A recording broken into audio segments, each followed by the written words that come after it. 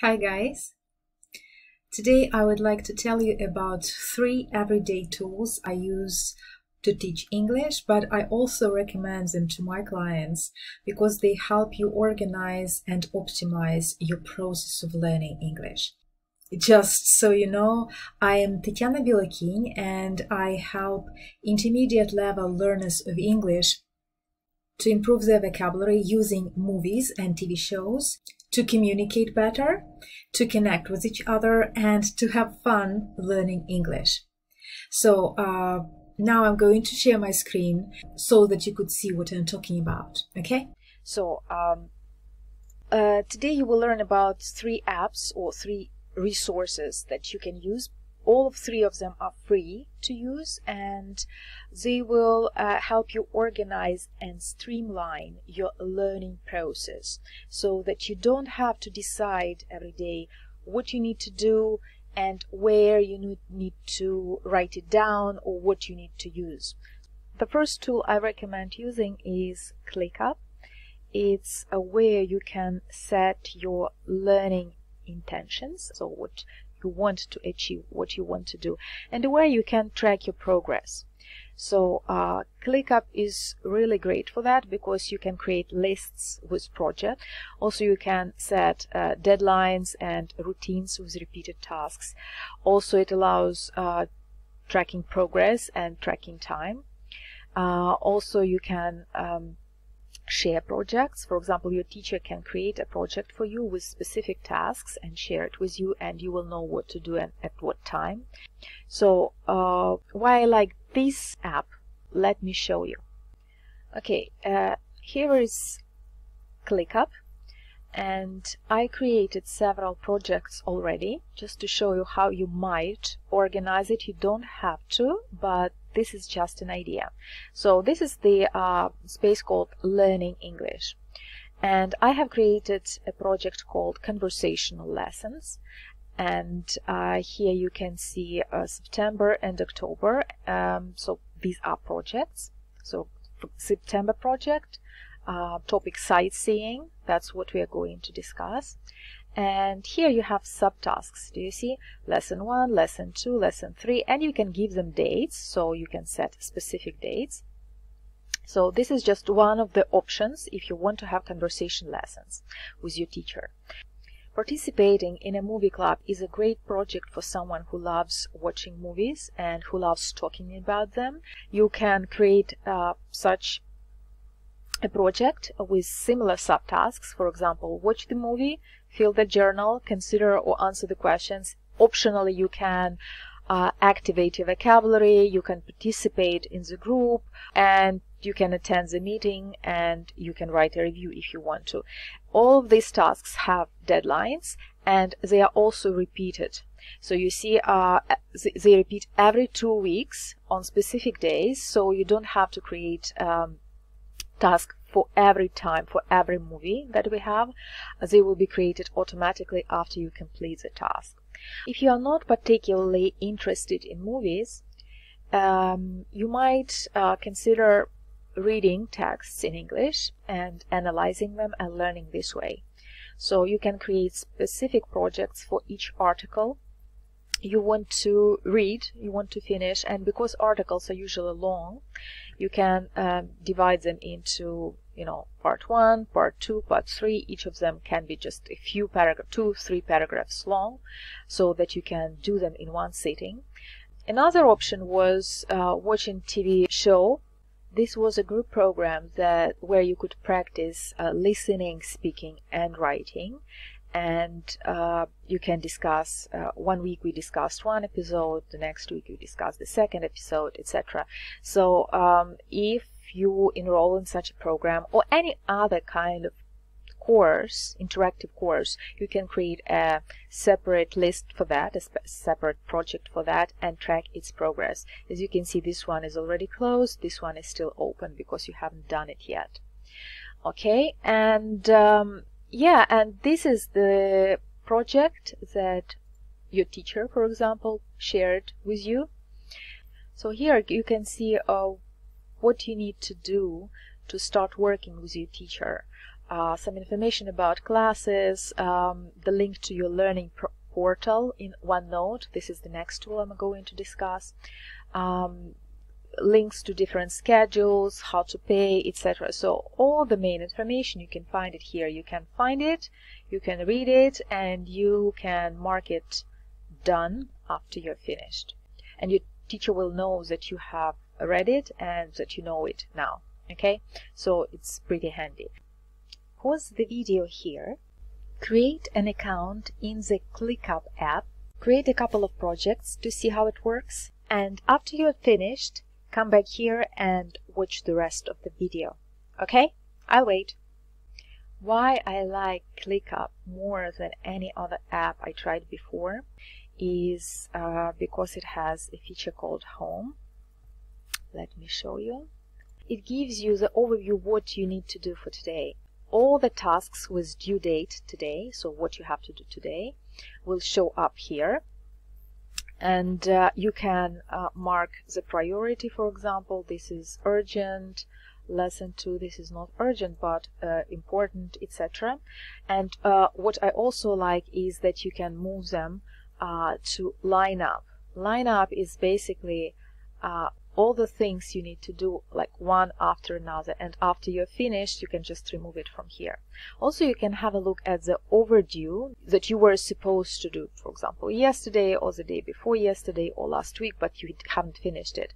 So you can also put it here, so you can move things around. Also, it's handy to have a calendar. I start my morning with this page and I organize everything and I see exactly what I need to focus on. Okay, this was the first tool. Now we are moving on to the next one. The next tool I'm going to talk about is OneNote.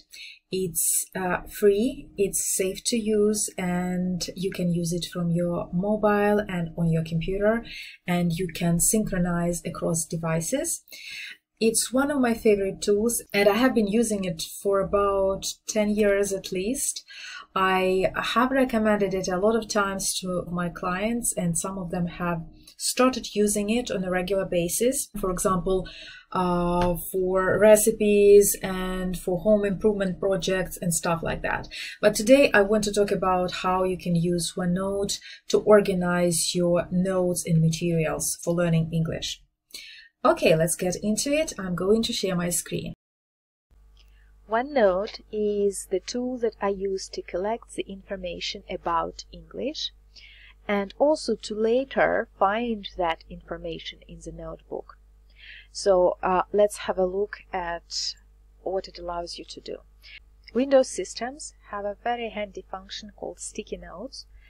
So this is the icon. You can right-click it and choose New Note. You can write a question that you have that you want to ask your teacher later. You can write some interesting word you heard in the movie or TV show.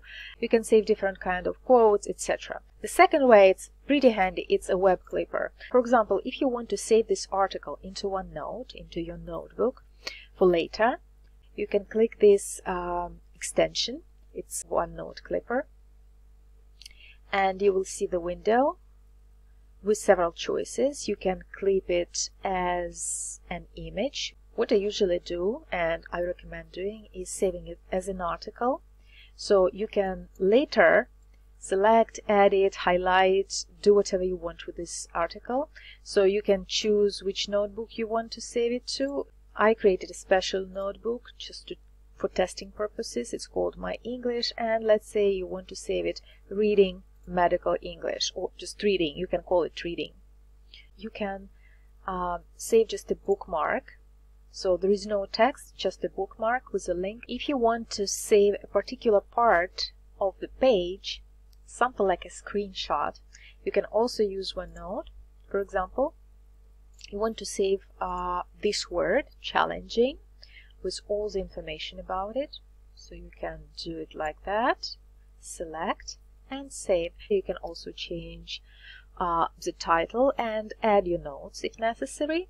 You can write the translation, for example, and click clip. That's it. So let's have a look how OneNote looks on the inside. So I created a notebook and called it My English Notebook. And in it I created the sections that have the same projects that I mentioned before in the ClickUp. So conversation lessons, reading, articles, Ted Lasso English, this is the group course that you can take. Movie Club, this is a free speaking opportunity. Links and tools, vocabulary, grammar, and hub, it's like organization. So let's have a look at what type of content you can save into OneNote. So first of all, you can save links. You can click it and it will open in the browser. You can save worksheets. For example, here you can see a PDF file that you can write inside on top. So you can save the content you want to read or you want to watch. For example, this is an article that I saved from the internet. I highlighted the unfamiliar words. I wrote down some translations and, for example, I can write discussion questions, etc. So another option is you can save audio tracks, songs or recordings. You can save them inside OneNote and play them. Also, you can save videos from YouTube. When you insert a link, it transforms into this sort of video. You can play it inside OneNote, or you can go to YouTube and watch it there. Also, you can save images.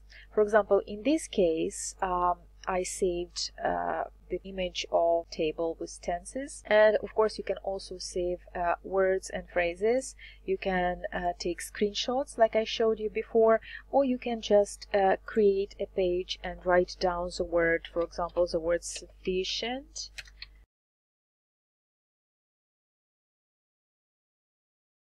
And you can write down examples that you copied from an article or something like that.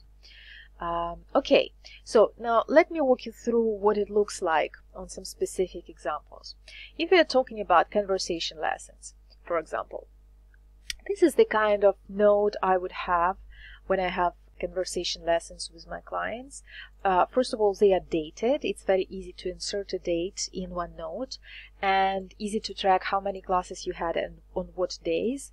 I use a stylus on my tablet to take notes, but you can totally type here. Typing is also fine. I find it very useful to use a highlighter for unfamiliar words or words you want to remember. So that's how it usually goes. We have a class and I take notes, and at the end of the class we go back to these phrases that you had trouble with and I helped you with, you want to remember, or phrases that where you made a mistake. So that's one way to work if you have conversation classes. So that's how you can use OneNote. It's like a notebook and a blackboard or whiteboard in one. Right? So the second way is you can work on your own. You can read articles, you can highlight unfamiliar words, you can look up the meanings, you can create questions, you can discuss those questions with someone if you need to. So that's another way of working with English speaking content. Then you can take part in some kind of course, group course. This one is based on Ted Lasso TV show. So each week we discussed one episode, and there was a workbook each week, and we discussed in the Telegram chat. There are some materials I shared, like a character map, grammar activities. For example, in this case, it's about plans and intentions, and there are some exercises you can do. Language notes, some interesting phrases, sometimes slang, sometimes phrasal verbs, sometimes just new unfamiliar words that catch during an episode. The script file based on the subtitles, discussion and feedback. When we had a group meeting, I took some notes and wrote them down and we discussed those. Feedback from the chat, I just copied it and pasted it here. The same goes for episode 2, episode 3 and episode 4 that we discussed in the course. Movie Club, this is a free option and it starts with some club rules. You can read them. You can register by following any of these links, and you can download the movie journal. It's a free template. You can right click and save as, and save it either to your desktop or your documents, etc. Here is an example how you can fill it in. You can use a stylus if you have one, or you can just start typing, the answers. So there are several pages. Also, for each movie I send questions, so you can consider these questions and make your own notes here, which you can then later share at the meeting, at our hangout. You can also save your own notes, pictures or links or resources about the movies that you like. Here, links and tools. I'm going to talk about Longman a little bit later today. Download OneNote. This is the link where you can download it. English placement test. It's like how to figure out which level you're at right now. Some other tools you can use for English to improve your English. So that's how notebooks work. I just wanted to show you that I also share some notebooks with my clients. For example, Resources Community is a notebook I recently created for my readers. You can use learning resources and the links I shared here to practice English on your own. For example, if you don't have a teacher, you can get access to this notebook after you subscribe to my newsletter. So let me know if you're interested. And we are moving on to our final tool for today. The third tool that I use every day is a dictionary. No matter how long you have been learning English, you still keep learning it, and you can never say that I know it perfectly. That's why, even as a teacher, I use learners' dictionaries, Oxford Learners Dictionary and Longman Learners Dictionary. I prefer Longman for one simple reason. It shows you how frequent the word is with the help of these red circles. I find that really handy. And I will show you what other useful information you can find there by sharing my screen. Okay, let's have a look at Longman. So any kind of information I need to find about language, I usually look it up in a dictionary. And I prefer Longman because it gives you information about word frequency, about the meaning of the word with very good and clear explanations, information about the pronunciation, also collocations and examples, and I forgot to write it down, but it also gives you good grammar information. By the way, I have a video series about using Longman Dictionary, so you can also look it up later after this video. So let's have a look at Longman Dictionary. Here is what it looks like. Let's say you are looking for the word refuse. So it's very clear that this word is a very frequently used word, very common word. 3 circles. Like almost all dictionaries, it has pronunciation. The explanations, grammar information is given in green. Also, you can see collocations in bold. Also, there is a special box dedicated to collocations, which is really handy. Examples are pretty useful, and sometimes you can see grammar information. Let me show you. I'm looking up the word recommend, which is tricky because it causes some problems. And here you can see the grammar box. And here you can, in red, you can see typical mistakes with this word. So don't say I recommend her to speak to a lawyer, right? Instead of that, we say I recommend that she speak to a lawyer. Also, don't say I recommend her a book, say I recommend a book to her. So these are 2 most typical mistakes. As you can see, Longman Dictionary offers you information about frequency, about pronunciation, about grammar, about collocations, basically how words connect together, and very good examples. So I highly recommend this dictionary. Also, if you go back to home page, you will see such useful sections as a word of the day and exercises. Just let's practice a little bit. So collocations with attempt. Which of the following is a typical collocation that describes an attempt that does not succeed?